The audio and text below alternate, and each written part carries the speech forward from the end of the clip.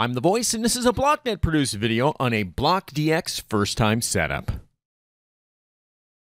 The one thing you want to make sure you do is you have both your wallet pairs, or at least the Blocknet wallet and another pair wallet, open and synced at the same time. I feel this speeds up your first install process. So I'm going to go ahead and open up my two pairs that I'm going to be using on the exchange, and then I'm going to open up my Blocknet wallet and make sure those are all synced.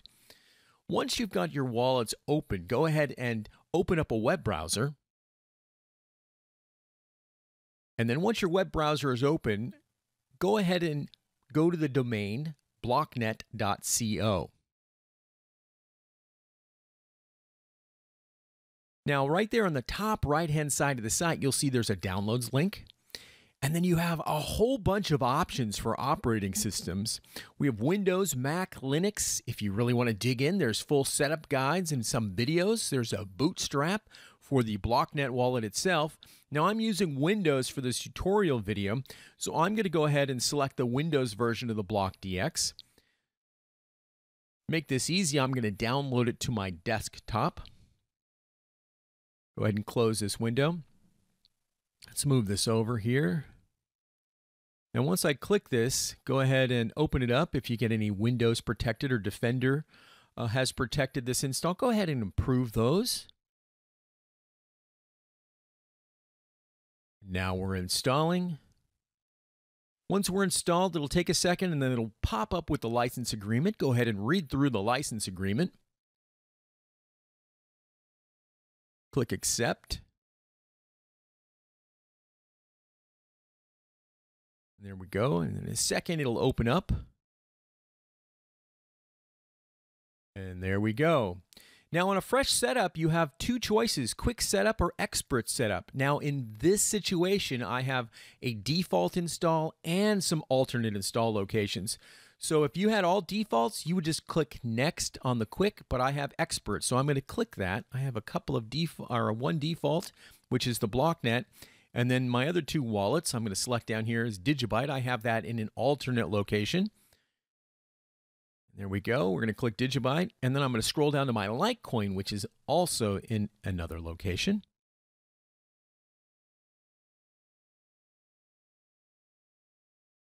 Now, once you've selected all the wallets you're installing right now, click Continue. And then you can scroll down and make sure the wallet versions that you're configuring are correct. And then on this next screen, if you would have clicked the quick setup, these would be pre-filled. Now you can see my Blocknet is in the default location, but my Digibyte in this case is in an alternate. So I'm going to browse to that location, which I have installed in my D drive under Users App Data for Windows. And I'm going to choose that default directory, the alternate directory now. And I'm going to do the same for my Litecoin wallet.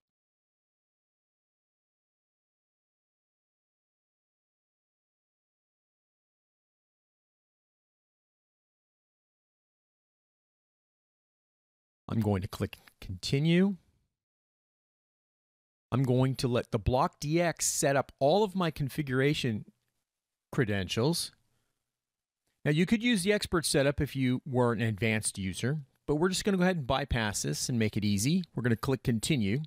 Now, if you're running a proof of stake wallet, staking will be disabled on all these configured wallets. It's not recommended while connected. It can really affect your ability to trade. So here's the one thing you need to know. Your wallets all need to be open while trading. Right now, we're going to restart our wallets, and we're going to restart our Blocknet wallet to make sure that they're synced. And, of course, then the Block DX will be able to communicate with those wallets and then facilitate those trades. So let's go ahead and restart now that we're ready. And let's go ahead and move this over, and then we'll go ahead and restart all of our wallets. So let's go ahead and shut down our Blocknet wallet. Put down our Litecoin wallet.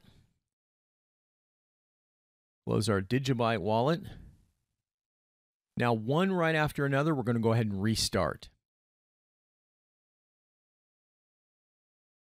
There goes our Digibyte. Next, we'll do our Litecoin.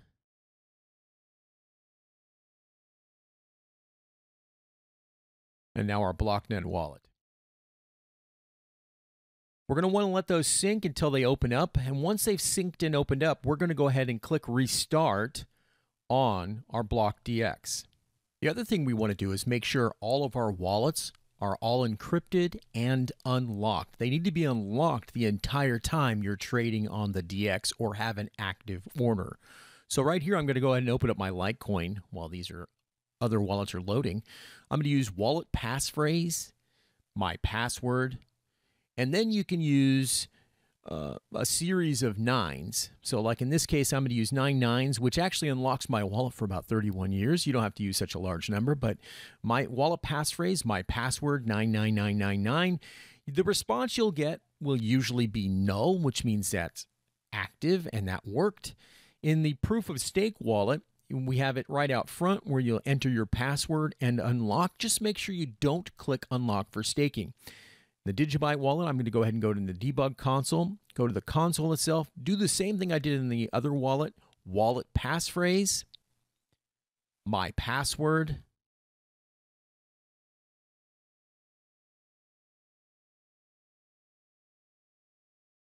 then 999999999, enter, and then in a second later it got null. Same exact, so that means everything worked. If it didn't work, you would have had an error. So now that these are all unlocked, I'm going to go ahead and restart my Block DX.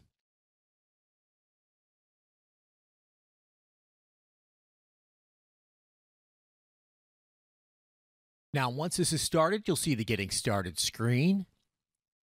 Now, what's really cool about this is that this is wallet to wallet, so it's super fast, and then it's atomic, so it's super secure and reliable. You're not at risk of anything.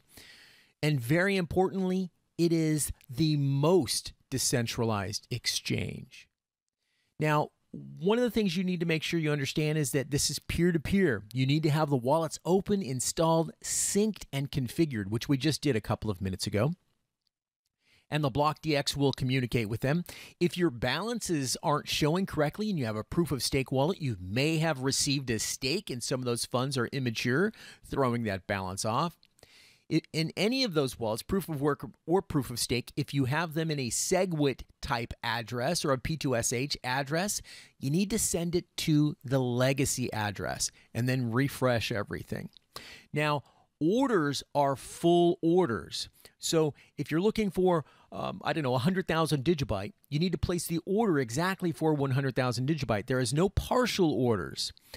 If you see an order available for that amount, you may take it. If you don't see it available, be the maker, not the taker, and then somebody can fill it for you. Again, wallets need to be unlocked. If you close the Blocknet wallet or close any other wallets, it will shut down your orders. Now, here's our list of wallets. There are hundreds. So hundreds times 100 is thousands of pairs. We're going to use the Digibyte and the Litecoin wallet here, and we're going to select that.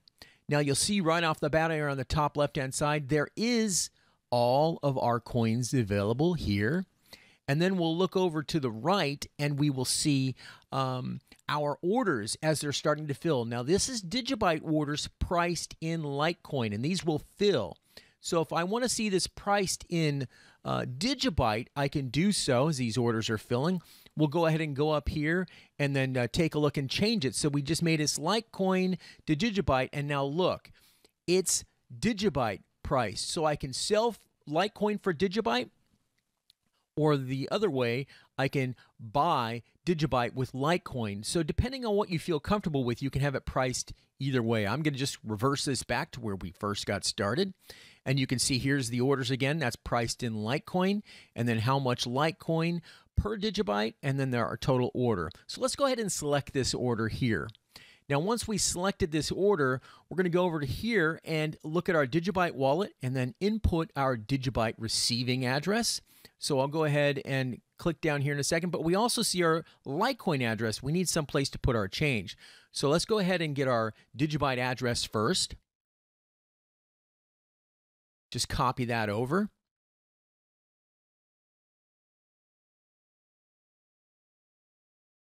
I'm going to paste that right in here. Now I'm going to go ahead and enter my change address for my Litecoin.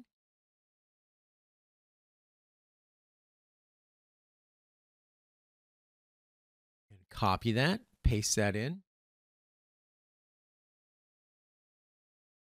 Now all I need to do is just review my order, make sure it's what I want, and then click Accept Order. You can see my 0.57 digibyte that I'm going to buy. My price per digibyte or per Litecoin per digibyte is 0.000137. And that's my total. I'm going to accept the order. Now, once I do that, I'm going to wait for the contract to confirm. And look, I've got 3 of 5 in my status. And the second this hits 5, let's go ahead and look at our Digibyte wallet. Well, we got 5. And take a look. There is my 0.57 digibyte. So let's go ahead and shrink this down. Let's just recap here really quick. There's my active orders. That's going to move to my inactive orders and my trade history. This is the sell area. And this is where you can just buy right off the market here in the order book. But let's say I want to place an order. Now here's my buy. Let's click sell. And I'm going to buy some digibyte, and we'll price that in Litecoin. So some of the things you need to know is you need to make sure you still have your addresses in there, your digibyte address, your Litecoin address. And then what we'll do is we'll just go over here and we'll just price it at market right now. So I'll just go over here and select the current Litecoin price. We'll make it easy. We'll just go ahead and pick the 0.00136. And then we'll make sure that we can see it's updated here, our dynamic pricing. We'll click Sell Digibyte to make sure we do that. And then I'm going to change this. Let's make it easy so we can see our order. Remember, every order is individual. So I'm going to make this 200. You'll see the price is dynamically updated. And then I'm going to go ahead and click Sell Order. So place Sell Order, and that'll place it in the order book. Once that order is created, you'll see it pop up in the active orders. You'll see its status as it's submitting this to the decentralized order book. Once that's done, you'll see it pop right up in the order book area with the little asterisk next to it that'll highlight your order. So let's go ahead and take a look in our orders area. And there it is. And that's all you need to do to both buy and sell on the Block DX. Thank you so much for watching. If you've got any questions, of course, you can visit with us in Discord. You can also visit with us in Telegram. And of course, always on the website, www.blocknet.co.